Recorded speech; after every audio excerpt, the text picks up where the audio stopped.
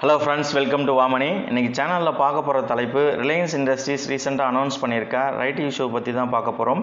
இந்த right issue மூலமா மார்க்கெட்ல இருந்து கிட்டத்தட்ட 53125 கோடி ரூபாய் பணமானது ரைஸ் பண்ண போறாங்க. இந்த ரைஸ் பண்ண பணத்தை வச்சு அவங்களுடைய பிசினஸை பெருக்கிறதுக்காகவும் மேலும் அவங்ககிட்ட இருக்கக்கூடிய கடன் சுமையை குறைக்கிறதுக்காகவும் இந்த மாதிரி ரைட் இஷ்யூவை அனௌன்ஸ் பண்ணியிருக்காங்க. 1991க்கு அப்புறம் இப்போ தான் இந்த மாதிரி இது அவங்க அனௌன்ஸ் பண்ணுறாங்க. ஸோ இது எந்த விதத்தில் அவங்க பிஸ்னஸை டெவலப் பண்ணும் ப்ளஸ் ஷேர் ஹோல்டர்ஸ்க்கு என்ன மாதிரி பலனை கொடுக்கும் அப்படின்னு தெரிஞ்சுக்க விருப்பப்பட்டீங்கன்னா இந்த வீடியோவை ஸ்கிப் பண்ணாமல் லாஸ்ட் வரைக்கும் பாருங்கள். வாங்க வீடியோக்குள்ளே போகலாம். ரிலையன்ஸ் இண்டஸ்ட்ரீஸ் கீழே நிறையா பிஸ்னஸ் பண்ணிகிட்ருக்காங்க. ஆயில், ரீஃபைனரி, ரீட்டைல், டிஜிட்டல், அதுக்கப்புறம் பெட்ரோகெமிக்கல்ஸ் அப்படின்னு மாதிரி பலதரப்பட்ட பிஸ்னஸ் ரிலையன்ஸ் பண்ணிகிட்ருக்காங்க. ஸோ மக்களிடத்தில் ஈஸியாக ரிலையன்ஸ் ஆனது போய் சேர்றதுக்கு அவங்களுடைய பிஸ்னஸும் அவங்களுடைய வளர்ச்சியும் தான் முக்கியமான காரணம். ஸோ ரீசெண்டாக ரிலையன்ஸ்லேருந்து வரக்கூடிய ஒரு அதிவேக வளர்ச்சி என்னென்னா ஜியோ அப்படின்றது தான் Jio mobile users plus net அது மாதிரி நிறைய விதமான இது ஆஃபர்ஸ் நிறையா கொடுத்து ஜியோ மொத்தமாக இந்தியாவில் கவரேஜ் அதிகமாக இருக்குது. ஸோ இவங்களுடைய காம்படிஷனால் நிறையாவோட நெட்வொர்க் ரொம்பவே டவுன் ஆகிட்டுருக்கு. இந்த ஜியோ பிளாட்ஃபார்ம்ஸ் லிமிடெட் ரீசெண்டாக ஃபேஸ்புக்கோட டைப் பார்ட்னர்ஷிப் வச்சுருக்கு. ஃபேஸ்புக் யாருன்னு பார்த்தீங்கன்னா சோசியல் நெட்வொர்க்கில் இருக்கக்கூடிய ஒரு பெரிய பலமிக்க ஒரு ஜெயண்டு. அந்த ஃபேஸ்புக்கோட ஓனர் யாருன்னு பார்த்தீங்கன்னா யூஎஸில் இருக்கக்கூடிய மார்க் தான். அவர் என்ன டிசைட் பண்ணியிருக்காங்கன்னா அந்த ஜியோ பிளாட்ஃபார்ம்ஸில் இருக்கக்கூடிய ஈக்விட்டி ஸ்டேக்ஸில் 9.99% வாங்கியிருக்காங்க. ஸோ அதோட ஒர்த் என்னன்னு பார்த்தீங்கன்னா 43,574 கோடி ரூபாய் அப்படின்ற மாதிரி சொல்கிறாங்க. ஸோ இதோடனால ஃபேஸ்புக்கோட டைப் வைக்கிறனால சோசியல் மீடியாவில் ஆல்ரெடி அவங்க ஃபேஸ்புக் ரொம்பவே கொடிக்கட்டி பறந்துட்டு இருக்காங்க. ஸோ இந்த ஜியோ பிளாட்ஃபார்ம் சேர்ந்து நல்ல விதமான முயற்சிகள் ஏற்பட்டு அவங்க பிஸ்னஸை நல்லா பெருக்கிறதுக்கு இது ஒரு வழிவகையாக இருக்கும்.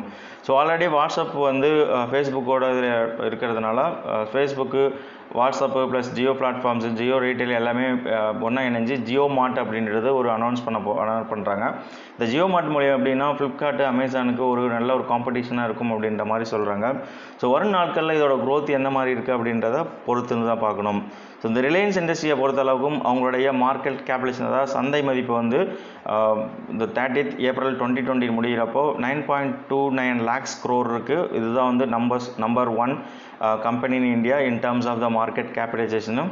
ஸோ அவங்க பிஸ்னஸ் ரொம்பவே வளர்ந்துக்கிட்டு இருக்கு.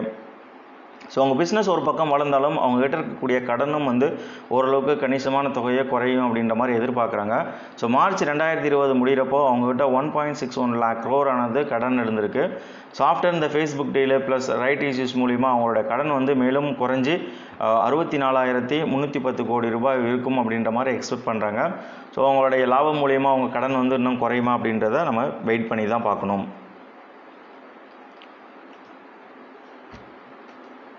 ஸோ இந்த ரிலையன்ஸ் இண்டஸ்ட்ரியில் தான் அவங்களுக்கு கீழே நிறையா பிஸ்னஸ் இருக்குன்னு நம்ம முன்னாடியே சொன்னால் அதில் ஒன்று ஜியோ பிளாட்ஃபார்ம்ஸ் லிமிடெடு. அதில் அப்ராக்சிமேட்டாக 90% ஆஃப் ஸ்டேக் அதாவது ஷேர்ஸ் ரிலையன்ஸ் இண்டஸ்ட்ரீஸ் தான் வச்சுருக்காங்க. ஸோ ரிமைனிங் 9.99% ஃபேஸ்புக் வச்சுருக்காங்க.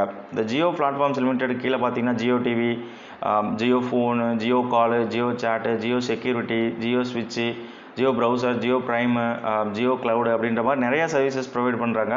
ஸோ அது இல்லாமல் ஃபைபர், அதுக்கப்புறம் ப்ராட்பேண்டு, டிவி, ஸோ அந்த மாதிரி எல்லா விதமான பிஸ்னஸ் பண்ணுறதுனால ஸோ இந்த டிஜிட்டலில் இன்னும் வளர்ச்சி இன்னுமே அதிகமாக போகும் அப்படின்ற மாதிரி சொல்கிறாங்க.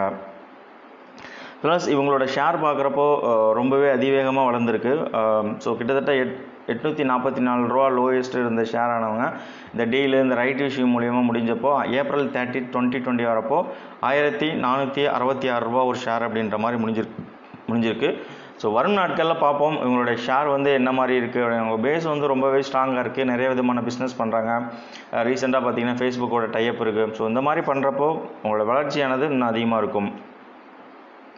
ஸோ அவங்க கொடுத்துருக்கக்கூடிய ரைட் இஷ்யூ என்ன அப்படின்னு பார்த்தீங்கன்னா so every share holders 15 shares வச்சுருக்கவங்களுக்கு ஒரு ஷேர் ரைட் இஷ்யூவில் கிடைக்கும். அந்த ஒரு ஷேர் ரைட் இஷ்யூவில் கிடைக்கிறதுக்கு 1,257 ரூபா அப்படின்ற மாதிரி இருக்குது. கிட்டத்தட்ட April 30, 2020 முடிகிறப்போ ஒரு ஷேர் வேல்யூ 1,466 ரூபான்னு இருக்குது. ஸோ கிட்டத்தட்ட டிஃப்ரென்ஸ் பார்க்குறப்போ 14% ஆஃப் டிஃப்ரென்ஸ் டிஸ்கவுண்டில் ஷேர் வேல்யூ கிடைக்குது.